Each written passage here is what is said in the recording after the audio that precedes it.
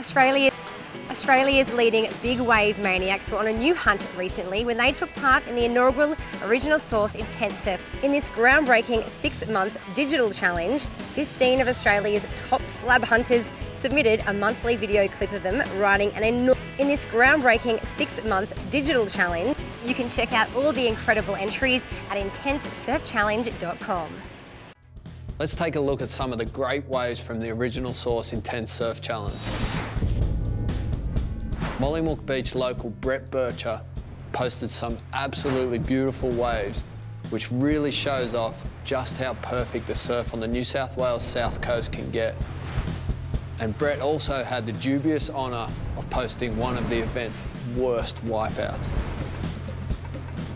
Pretty much everything that can go wrong went wrong. Coming into it, just didn't set up properly, ended up falling on my chest, slid along on my gut body surfing for probably 3 seconds and then just went up, opened the lip. Ended up with a perforated eardrum and blood coming out my nose, and yeah, that was by far the worst wipeout I've ever had. Anthony Walsh used camera-mounted boards to get some incredible footage of big, long barrels, both at home and overseas.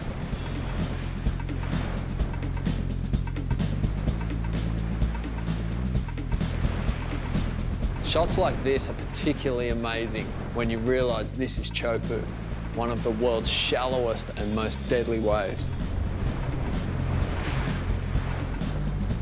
The biggest and most intense ride was at Chopu.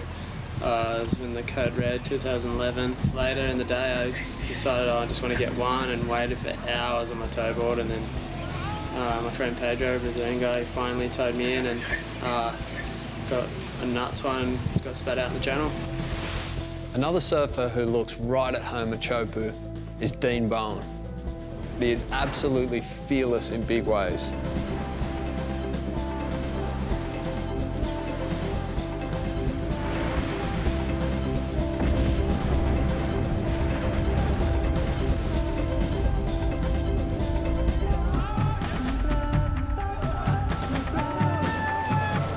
I really do have to say that Dean was unlucky not to get more votes.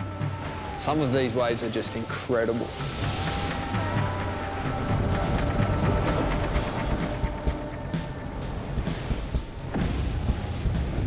Jamie Mitchell is one of Australia's most accomplished watermen.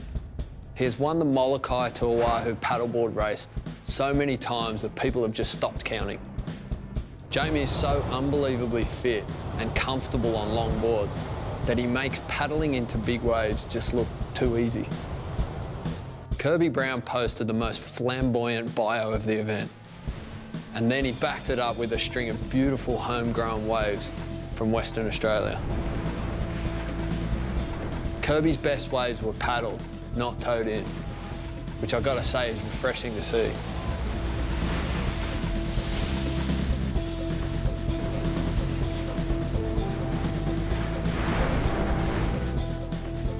Laurie Towner has made a name for himself surfing huge waves in Fiji and Tahiti, but he showed his versatility on this 1-foot riverbank. I'd have to say my most intense ride would be the wave I caught at Shipsterns when I was 19, just because I'd never sort of experienced a wave that big before. That was my first real proper wave, and even to this day I haven't really paddled a bigger wave than that barrel.